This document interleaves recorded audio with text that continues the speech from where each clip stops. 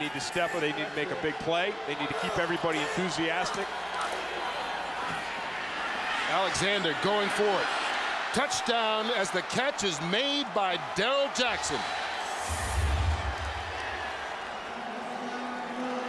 Well, Jackson didn't practice all week and didn't look like he needed it on that one. No. Nice catch even after the bobble.